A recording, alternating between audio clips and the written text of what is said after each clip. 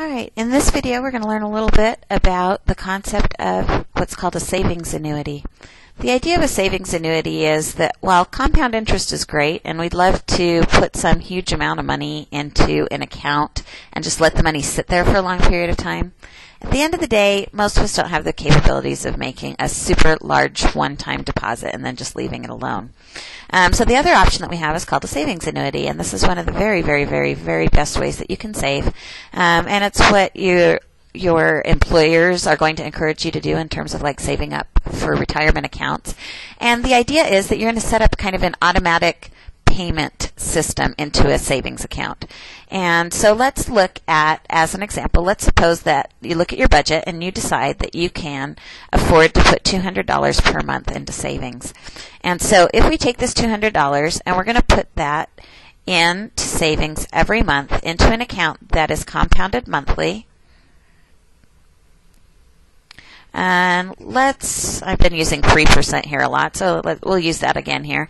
Let's suppose that we're looking at something that's paying 3% compounded monthly.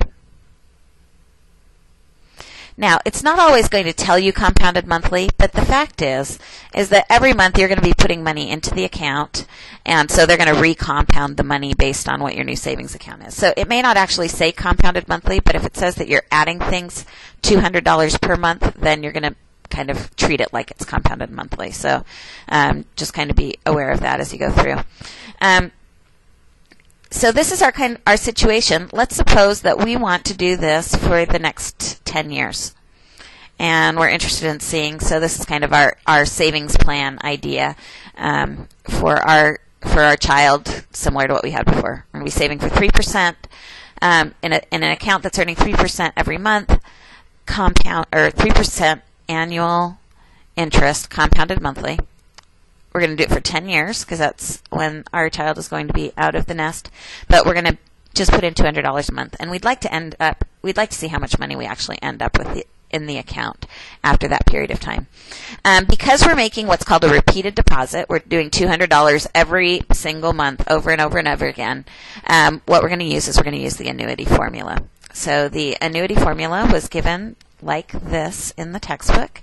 It looks like P of N, so the balance of the account after N years is equal to D, which is the amount of my regular deposit, times by 1 plus R is my interest rate divided by K, which is my compounding period, to the NK, so that many years times the compounding period, minus 1, close the parentheses, divided by R over K. And so this is my little slightly downhill twisty version of that formula. All right. So if this is my formula, what I'd like to do is I'd like to analyze this particular situation here. I am interested in finding out the value of my account after 10 years. So I'm looking for P10. In order to find that, I'm going to have to first start with what the amount of my regular deposit is, which in this case it's $200 per month. And I'm going to times that by 1 plus my interest rate, which is 0.03 in decimal form, divided by my compounding period, which is 12 because it's monthly. Then this is going to be taken to the 10 times 12. So 10 is the number of years, N, times 12 is the number of compounding periods in a year, which is K, minus 1, all of that is all in parentheses, divided by, and then in parentheses I have R again, which is 0.03, divided by my compounding period, which is 12. So if I want to figure out what the balance is, I have to do this whole big mess on my calculator. Now, you can do this in a single step by typing things in. I'm going to show you what that would look like here. Typing it in on the calculator. Using the parentheses is very important. Really, the only extra thing that you have to remember is that you need to add an extra set of parentheses around the exponent to make sure that things all work out okay. Let me show you what it looks like in one step here, and then I'll show you a good way to kind of double check yourself by doing it in smaller portions following the order of operations. So here, if I'm going to just type it how I see it, what I do is I've got to take the 200 and then make sure that you use 2 sets of parentheses, and then it's 1 plus 0.03 divided by 12, close the parentheses, and then we want to take that whole expression there, that 1 point plus 0.03 divided by 12, I want to take that whole thing to the 10 times 12 power. So you hit the caret button to bring you up to the upper level, and I'm going to do 10 times 12, and then I'm going to close the parentheses. In these problems, if you have one of these silver editions or TI-84 pluses, it's going to be up here. Notice how there's like a little right arrow. Hit that right arrow to get you back down to the main level. If you're on an older calculator, you'll see the caret button. This will already be on the main level, so you don't have to do this extra push to the right thing. But once you hit the other side of that 12 in your parentheses and you're back on the main level, you're going to do -1. Now notice that in this calculator, it all shows up as on the main level. Otherwise, it would look like caret 10 times 12, close parentheses, and then minus the 1 from there. Now, I've got it next here. I've got to close the parentheses for the top, and then I want to divide it by, and then I want to put this in parentheses on the bottom. Make sure that you just follow that format with the double parentheses here, one here, and then one down here, and then just make sure that you do that n times k in parentheses in the exponent as well. So here I'm back to divided by 0.03 divided by 12 is in parentheses. Close the parentheses, hit enter, and I should have what the balance of my account is, which says 10 years later, if I deposit $200 every month after 10 years, my account will be worth $27,000, $27,948.23 at the end of that period of time, which is pretty awesomely amazing. Okay, so that's how much you'll have in the account, in this case, 10 years later. The next question, sometimes they're going to ask you some follow-up questions. One of them is, how much total money will you have put into the account? So in terms of what your deposits are, if you want to figure out how much money you put, this is how much we have in the account, but how much did you actually deposit? Well, we did $200 deposits every month for 10 years. So $200 times by 12 for every month times by 10 for 10 years. 200 times 12 times 10 is $24,000. So over the course of 10 years, I deposited $24,000 cash. But the value of my account 10 years at the end of that 10 years was $27,948.23. So the last kind of question that you're going to be asked is, what was the total amount of interest that you earned? Well, the total amount of interest is going to be the difference between what you put in and what the balance of the account is. So in this case, to find the total amount of interest, I'm going to take that $27,948.23. I'm going to subtract the $24,000 that I invested through those regular repeated deposits, and I end up with $3,948.23 in total interest that's earned over that 10-year period. So that's kind of my free money that I get for doing my particular investment. So that's pretty awesome. And the nice thing about this, again, with annuities, is we didn't have to come up with a big upfront cash. I mean, yes, we paid $24,000 into the savings account over time, but it was over time, and it was done in a manageable, regular $200 per month that we could have automatically deposited into our savings account where we don't have to touch it or worry about it. So that is one type of question that you're going to have to deal with when you're solving these savings annuity problems. So let's put, I'm going to go ahead and kind of erase this situation here, and let's take a look at the other type of problem that you may be asked. And that is, let's suppose that you have a certain amount of money that you want to save up, and you're wondering how much money you'd have to put in. So we're doing some planning. How much deposit would you have to make in order to end up with the amount of money that you'd like to have at the end? So let me erase things here, and we'll give that a whirl. Okay, so here's a different kind of problem. Let's suppose that we have, let's go back and try this problem again. Let's suppose that we have a $20,000 savings goal, and we'd like to have this amount of money at the end of 10 years.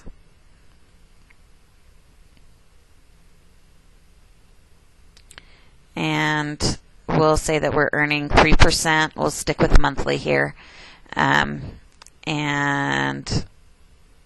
I think that's all the information that we need. So in this particular problem, what we're looking for is how much money would we have to save every single month if we wanted to end up with $20,000 at the end of it. And hopefully that will be a more manageable chunk. So if we plug everything in here, P of N is going to be what's the balance of my account at the end of the 10 years of investment. So in this example, that's going to be $20,000 equals, and then D is how much I'm depositing every month. That's what I'm trying to figure out. And then we put everything else in here. So on the top here, I'm going to have 1 plus, R is 3%, so 0.03. K, I'm still doing monthly, so I do 12. Again, keep in mind that if you're doing any other compounding period, that would, if it's quarterly, you'll use 4. If it's annually, you use 1 or whatever. Up here, the capital N is the number of years, which in this case is 10 again, times the compounding period, which is still 12. And then we're going to subtract 1. That's all on the top, and then everything is divided by R divided by K, which again is that 0.03 over 12. So this is where I'm kind of starting out. Now this time I'd like to solve for D, and D is on the top of this fraction. And so there's a couple of different ways that you can do it. Really the simplest way that you can do it is just simply to figure out, notice that it's D times this and then divided by this answer. So basically because it's all of this divided by this, we can just figure out what all of this number is and do this in our calculator and then substitute that value in times D equals 20,000. So that's going to be the simplest way for us to solve it mathematically. So what I'm going to need to do here is I'm going to need to evaluate this entire expression. As I start, what I'm going to do is, I'll turn my calculator back on. If I'm entering it just the way I see it, I'm going to use that double set of parentheses. 1 plus 0.03 divided by 12. Close one set of parentheses and then take it to, so use the exponent, put the 10 times 12 in parentheses after the exponent, and then close the parentheses. If you're actually physically above the level, use that right arrow to get down to the main level, and then we want a minus 1. Close the parentheses after that, and then divide by, in parentheses, 0.03 divided by 12. Again, this is a great one to do playing along with your calculator next to you. Make sure you get the answers that I do. In this case, I get 139.74. So what I have now is 20,000 equals D times, and then this whole big mess here came out to be 139.74. If I want to solve for D, I can divide by that 139.74 number.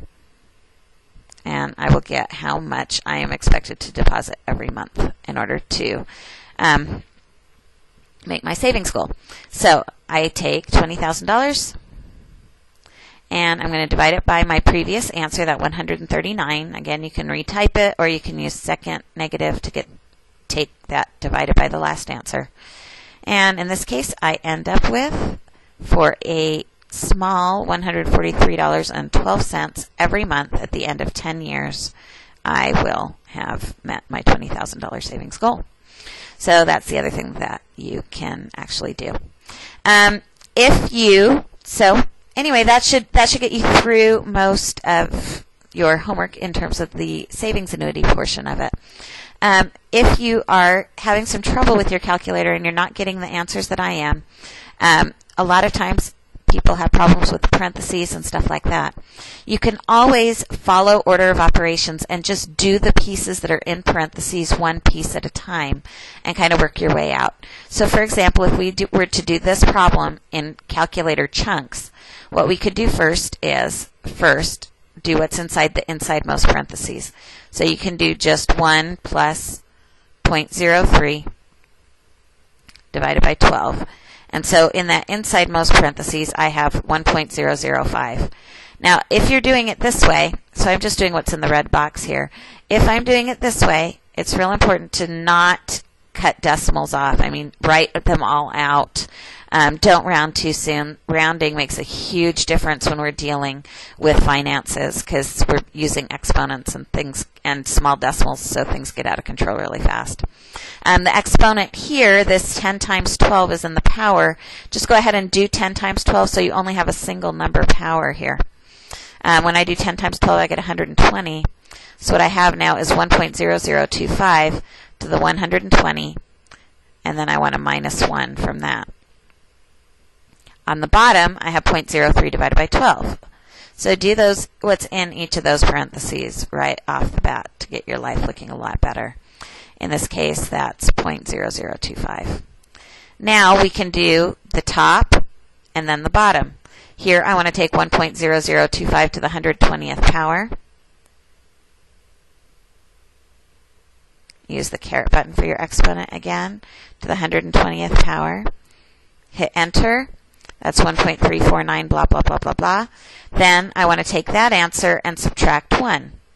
So you can do second answer, take that last answer, subtract 1. When I do that, I get 0.34935 blah, blah, blah, blah. And I want to divide that answer by 0.0025. So I can take that, divide by 0.0025, and I get my final solution of 139.7414, which, if you notice, that's the same thing that we got doing it by plugging everything carefully in the parentheses once. So do the inside, do the power, then take it to a power, then subtract 1, then take that answer and divide it by whatever you got doing this little division on the bottom. Works the same way if you're having trouble with doing the single step thing on your calculator. You can break it down into those pieces in that order and you'll get the same thing. So that's my last little piece of advice there for you. If you have any questions on the discussion boards, please post.